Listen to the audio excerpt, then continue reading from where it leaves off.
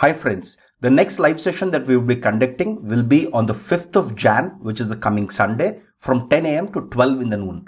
And this time the topic is time series analysis and forecasting. This will be accessible to all of our registered students via the desktop app. And as usual, we'll use Slack for all of the chat during the, or any live communication during the live session itself. Having said that, we have covered lots of related topics around time series analysis and forecasting in the course videos itself. For example, we have discussed some very simple stuff in our taxi demand prediction problem, which is one of our case studies where we talk about simple concepts like weighted moving averages or exponentially weighted moving averages. We also look at how to pose a time series forecasting problem as a typical regression problem. Again, we also discuss about Fourier transforms or Fourier series on how to detect the repeatedness or at what intervals is the time series repeating. We have used some of these concepts extensively in the case study of taxi demand prediction. We also have discussed LSTMs in lots of detail, which are almost the state of the art for all of time series forecasting problems. Having said that, still some of our students are confused on how to apply these techniques to real world problems because all these concepts are spread around the course. They're not all discussed at one place because it's not possible to do it. To understand LSTMs, we have to cover all of deep learning. But to do simple weighted moving averages and simple concepts, basic concepts are good enough, right? To understand Fourier transforms, a little bit of mathematical maturity is required. So these concepts are spread around the whole course as and when the need arises.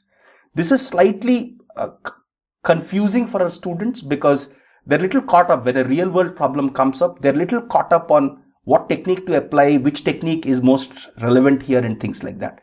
So what we thought we'll do is we'll take some real world cases and in each of these cases we'll discuss which techniques to apply, how to apply them gracefully, and I'll give pointers to the course videos where the concept has been discussed in a lot more detail.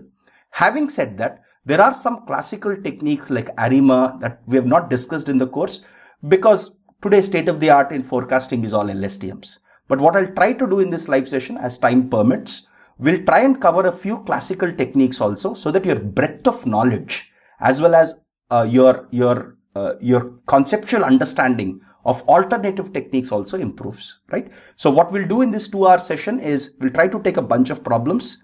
We'll try to solve them using techniques that we've already discussed in the course videos.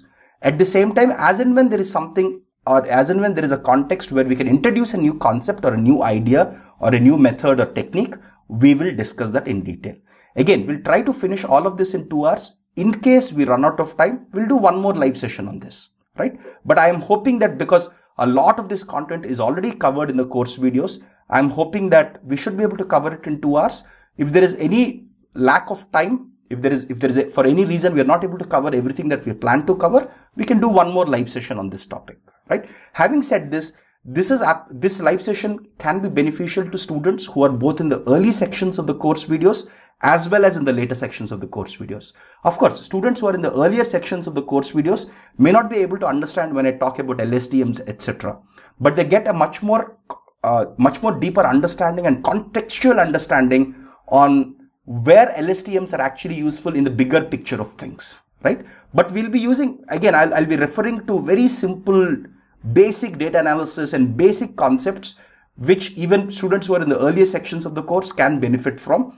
Certainly students who are in the later sections of the course will get a much better picture because they would have already learned about LSTMs. They would have done all the case studies in the course and things like that, right? So we'll try to do as extensive as possible live session on time series analysis. If you cannot do it in one, we'll do it in 2 live sessions. Okay, see you this Sunday. Hoping to have a great session with all of you.